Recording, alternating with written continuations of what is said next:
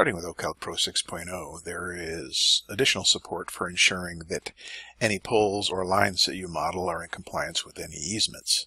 The simpler of the two techniques is what's called the easement radius.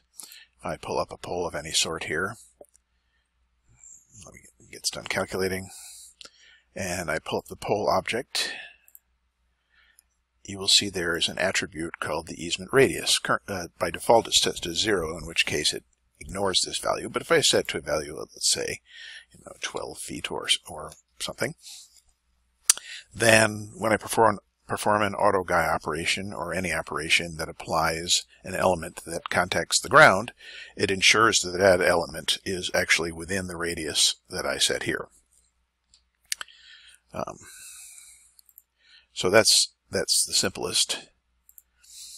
The more complex is the fact that you can import easement polygons for your line design. So let's pull up our GIS tab before we start our line design. If I go under GIS files and I say I want to, because I have no line design, preview an easement polygon.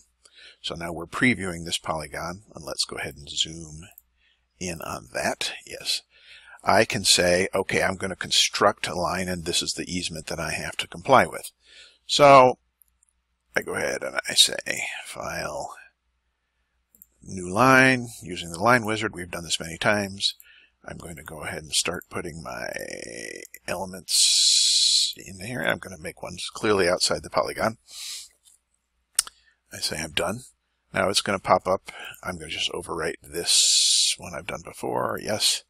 It's going to say, hey, would you like to add that GIS element that you were previously previewing to this line design? Yes, I would. Okay, it brings in the polygon. Now I have to go over to the polygon, select it, and say that this polygon represents an easement. I'm going to say easement true.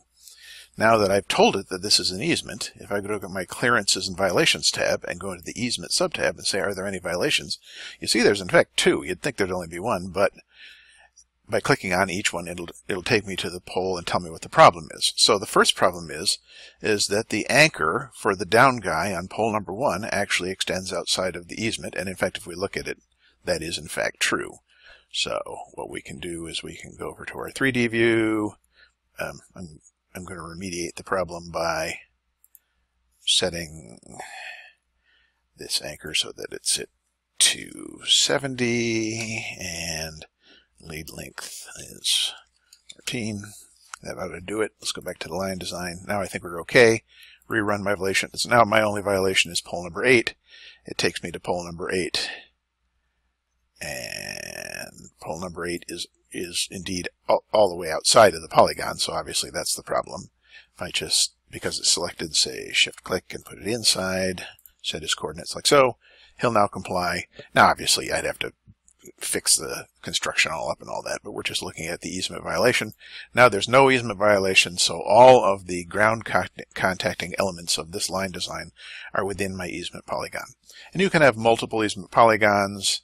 The polygons can come from shape files, GeoJSON files, KML files, and almost all GIS systems and CAD systems can export in those formats, so you'll be all set no matter what format your easement polygons and other line design support polygons and polylines are in.